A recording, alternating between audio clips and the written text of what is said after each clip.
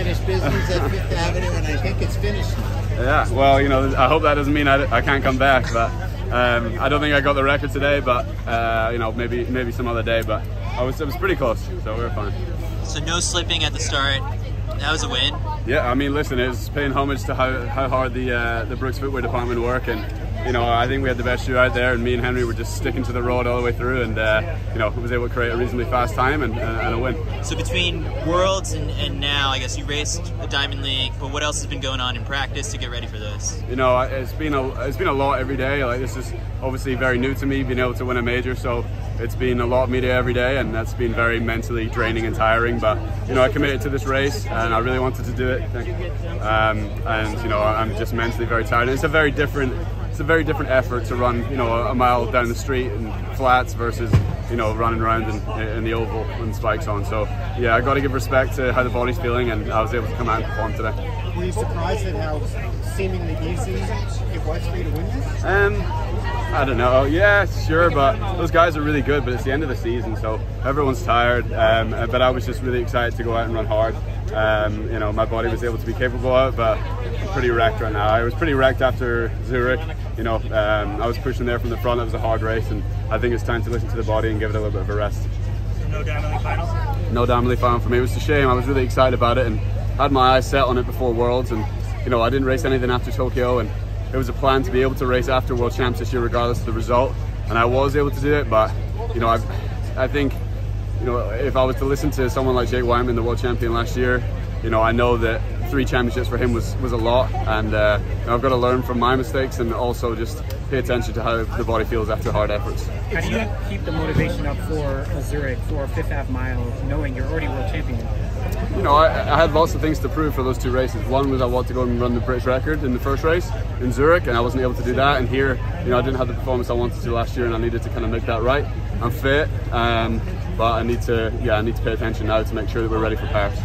Noah Lyles said he wanted to do a Diamond League, and he changed his mind. Any I'm sure appearance fee had something to do with that. No, listen, nothing would have changed this right now, just because we've ended where we want to end. I've ended on a high. I didn't do what I wanted to do in Zurich, and so it's nice to end on a high, and it's difficult to do at any point in anyone's career at the end of a year. So I've been training and racing for a long time this year, and I was glad to put on a performance like that today, but I can't imagine performances like that are going to continue if I keep pushing.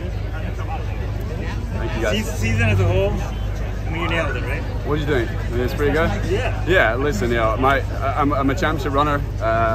Obviously, the world final was circled for a long time, for many years. And we know those days off by heart, regardless of what year it is. And that's my big one. And anything after that is kind of a prize, but also we don't really mind how they go. It's just how we do in the major. And, you know, I was able to make the final the last 4 attempts. And so I'm looking to continue to do that and learn from my mistakes. Being Josh Kerr world champion, like, people recognizing you more on the street when you're in the airport, is it different? Or? Yeah, it's pretty different. Especially, you know, coming to races, if I'm not getting recognized here, then yeah, I'm probably doing something wrong. But yeah, it's been very different. It's been pulled in lots of directions. But I said this after the World Champs, and I'll say it now. My job now is to connect the barrier between where I am as a professional and where I was as a club runner, and to make sure that we continue the success from Edinburgh Athletics Club, from Edinburgh, from Scotland, from the UK. So that's what I've been focusing on. I've been doing lots of public appearances and speeches and talks, and you know, that's important to me as well as racing. I think people are wondering if you're going to defend your San Diego Holiday half title this December. Well, listen, I haven't signed up for it quite yet. I don't know what the entry fee is. Hopefully we can get that waived this year. But no, I love that race, and I want to run something longer again in the fall. Hopefully that's Holiday half. If it's, you know, maybe the Hawaii 10K or a Hawaii half, then maybe we do that. But you know, we'll see what comes our way. And there's been some good banter between you and Jakob. You got the 2K world record.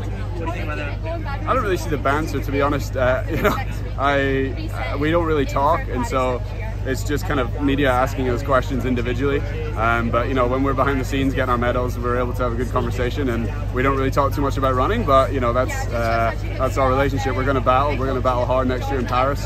We're going to have some new additions again next year, back with Whiteman hopefully, and so it's going to be continually very fun to watch. But he's racing very well.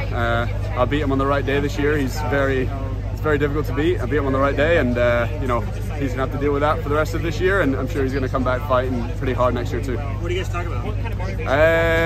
Just asking what the heck, like how the heck he can come back and run a 5K. You know, all this stuff, you know, just general chit chat, you know, where he's training, where he's based. So, you know, him and Nordes don't really talk. So it was either him talking to nobody or talking to me. So it was kind of the icebreaker. Yeah, it was choosing between the two evils there behind the scenes for the medal stuff. So it was a bit fun. Sounds like you're best friends. Oh yeah, best friends.